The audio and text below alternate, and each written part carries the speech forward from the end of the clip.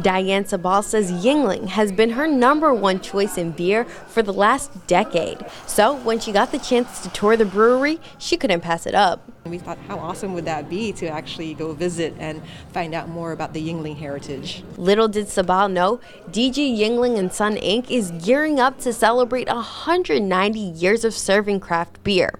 The brewery is putting out limited edition commemorative cans, limited edition beers, and giving out sweepstake prizes.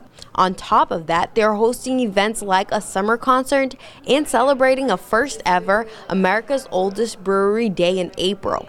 Debbie Yuengling, a 6th-generation brewer, says they want to remember their ancestors who paved the way since the beginning in 1829. We cherish a lot of what they have done, and hopefully they're very proud of where this company has grown. To be 6 generations and all women, all female now, currently involved in the brewery is something that is very iconic, very unique to the industry. Yuengling is distributing in 22 states across the country and was originally called Eagle Brewery. It's a beer that's loved by many people all over the country, but they actually had to overcome many obstacles in history to make it to the 190th year celebration. Overcoming things like the Prohibition by selling ice cream, surviving wars, and the Great Depression.